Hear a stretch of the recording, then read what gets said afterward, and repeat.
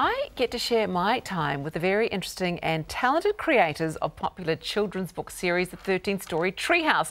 Author Andy Griffiths and illustrator Terry Denton. They were here on a book tour for their 8th book in the series, which is this one, the 104-Story Treehouse. Terry Denton, illustrator, Andy Griffiths, the writer. How did you two meet? How did you start working together? So I was a very bad influence on Terry because he was doing lovely watercolour pictures and very nice stuff. Yeah, and I still winning awards. I still do those watercolours. And I was just like, books don't have to be boring. They don't have to have a message. They can be as wonderfully energetic and crazy as a Warner Brothers cartoon. And when I saw what Terry could do, and I continue to be amazed by what Terry can do.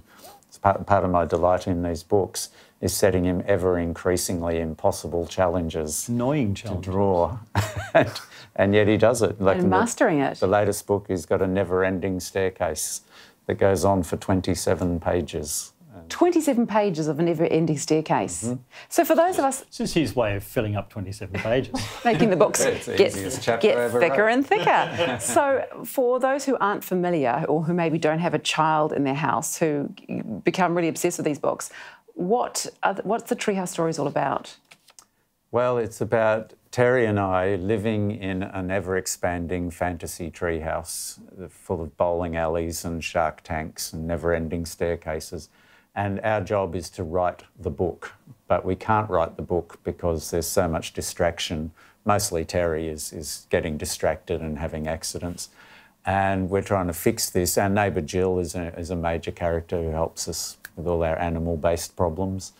And somehow we solve all our problems and then we write the book right at the end about all the problems we just solved while we were trying to write the book. So you add 13 stories every time to the Treehouse. Now, it does star, as you say, Andy and Terry are the stars. So they are loosely or entirely based on you two? Well, it depends who you talk to. And Jill, of course, because Jill is your wife. And editor. And co-writer, yeah. I think loosely, but I think Andy might think more that they're a bit tighter than that. Oh, no, they're loose. they're highly exaggerated forms of general tendencies. They're usually amalgams of people that we know. So, yeah, we're fairly... we have a very bad-tempered publisher, Mr. Big Nose, who's angry and shouting and his nose explodes if he doesn't get his book on time. But in real life, our publisher is a lovely woman called Claire, a New Zealander, and she has a very small nose. And it doesn't explode. And it doesn't explode. Well, that is really good to know. So, but we need a big bad wolf in each book, and he's the big bad wolf throughout this series. How do you keep it interesting and come up with the ideas? I think a lot of it is if we're enjoying it, the 10-year-old child that we've managed to find in our own brains. If that child is amused, and if we're amused, therefore it's going to work, I think, generally.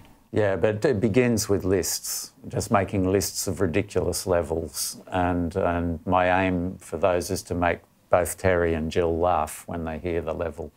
So to get 13 usable ones, you actually need to make a list of about 150, because not everything you think up is great.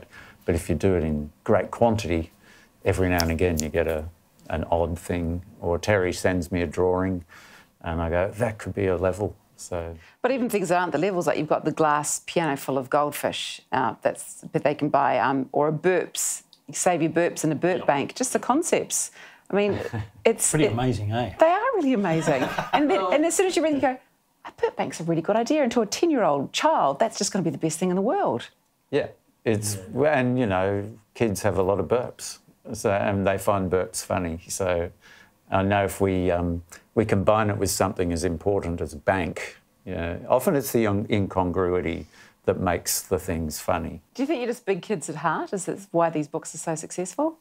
I think finding that big kid inside is the key to it, yeah. I think everyone's got that big kid, but they lose contact sometimes, whereas ours never went away. And it's good to find that child in yourself for any number of reasons. Yeah. And one thing I'm really proud about with the books is the parents are really enjoying reading them with the kids. They're getting reminded of their childhood. And do you actually test it out on any children before you actually get to the final product?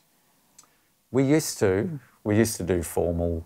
Well, I'd send it to a few kids, but these days we can kind of guess. And part of the joy of the tours that we do is we get very close contact with the kids, and we know what's making them laugh and what's likely to make them laugh. They once suggested an exploding eyeball level. And I said, why would you want to go into a level where your eyeballs explode? And the kids said, because it's cool. And you can't argue with that, can you? No. so I said, all right, you can have your exploding eyeballs. And Terry thoughtfully drew a little box saying spare eyeballs, so you can replace them over and over again. In this day and age, getting kids into books can be difficult because not only are you fighting against other books, but then keeping them off all their other media devices. How important do you think it is that we keep children reading? It's vitally important because you need reading. Literacy affects all of your life outcomes, your ability to get jobs, to read labels on medicine, to find out information of any type. So for me, it's the underlying serious thing of what we do. And humour's our way into kids, and that seems to be a very strong, very powerful way, and every kid loves to laugh. Absolutely, and every kid, as you say, loves a burp joke or a fart joke. Well, thank you both so much for having a chat with us today. It's been an absolute pleasure. It's a pleasure. Thank you. Yeah. Oh, nice interview, Mel. And they did a picture, so can I see it? Yeah, do you want to see it? Yeah, please. Ta-da! Oh, that is awesome. And I think you'll find the likenesses uncanny. I particularly like the burp that Andy Griffiths insisted Terry Denton draw in, and the little penguin who was gasping from the burp. Nice. And what's the bird up the top? Is that just me annoying you? Yeah, pecking away and drawing blood. Oh, nice. It was awesome. So great to meet the guys. They did a bit of a tour around the country promoting their new book, so some of you would have been lucky enough to have seen them in person. And of course, the 104-story Treehouse. It's available now from all great bookshops.